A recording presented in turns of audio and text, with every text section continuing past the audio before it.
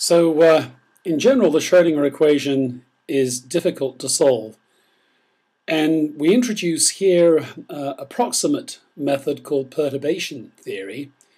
So the idea is to take the Hamiltonian for a problem that is known, like, for example, the hydrogen atom, and then add to it a perturbation that we take to be small, and write down a Hamiltonian now that contains a correction term to it.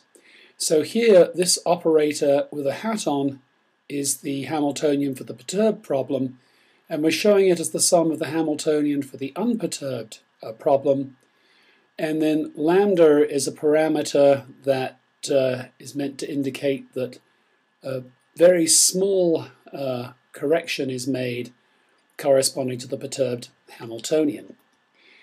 So the way that this problem is set up then is to assume that the new eigenenergy, so this is shown here as this En for the nth eigenstate, is equal predominantly to the unperturbed eigenenergy for the nth state, plus a small correction, and so on, higher terms.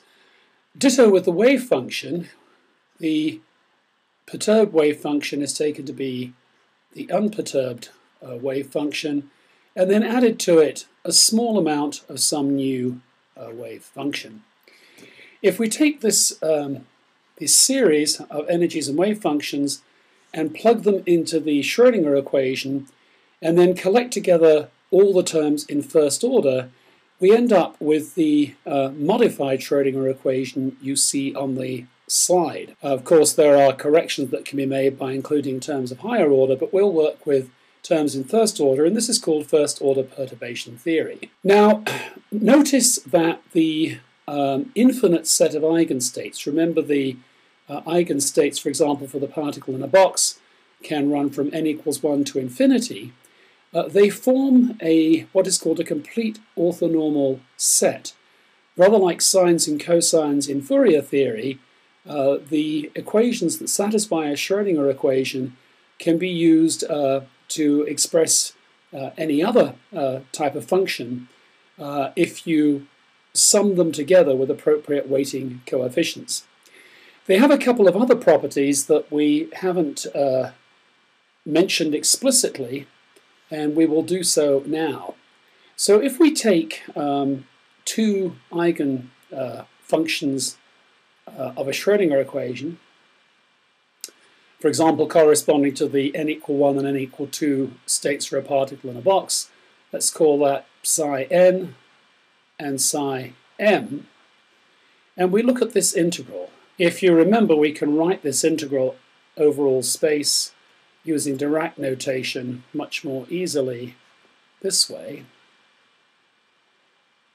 The eigenfunctions of the Schrödinger equation have the following property.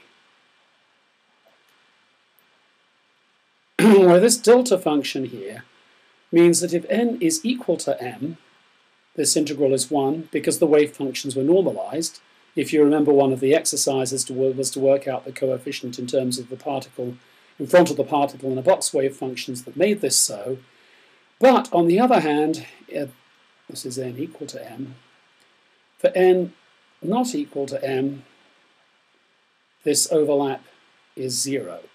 This is an important property of eigenfunctions of the Schrödinger equation, and it's what allows them to be used as a basis set to express any other function. So here I'm just showing that in general you can make some linear combination of these functions of the unperturbed Hamiltonian to make new wave functions. So if you expand wave functions used for the perturbed solution of the perturbed Hamiltonian in terms of the wave functions for the unperturbed Hamiltonian, and insert them into this modified Schrödinger equation here, the result you get then is that the expression to first order for the perturbed energy of the system is just the perturbed Hamiltonian, but evaluated between the unperturbed eigenstates of the unperturbed Hamiltonian. So a very simple result then that lets you use your known eigenfunctions of the known Hamiltonian to evaluate the corrected energy in the presence of the perturbation included here in this modified Hamiltonian. The expression for the modified wave functions to first order, and of course of the unmodified wave function, added to it though is a component of the other eigenstates for the atom. These are weighted by this matrix element here, which is the unperturbed nth state operated on by the Hamiltonian and then integrated against some other state m. So what this does, of course, is to the operation of this perturbed Hamiltonian on this unperturbed eigenfunction is to return a slightly modified function.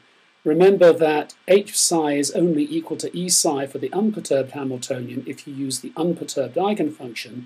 This is the perturbed Hamiltonian, so this will therefore not be an eigenfunction of this Hamiltonian. One will return a slightly modified function, and then the integral of that against some other mth eigenstate of the unperturbed Hamiltonian will return some number giving the amount of overlap between this state and this now modified state. Of course, if this was the unperturbed Hamiltonian, this integral would be 0. So this then forms the coefficient that tells you how much of the mth state to mix in to the nth state, and it's weighted, note this, by a denominator that consists of the difference in energy between the eigenenergy for the nth state and the eigenenergy for the mth state. So not only does this overlap matter, but the energy difference between the eigenvalues of the various eigenstates of the unperturbed Hamiltonian.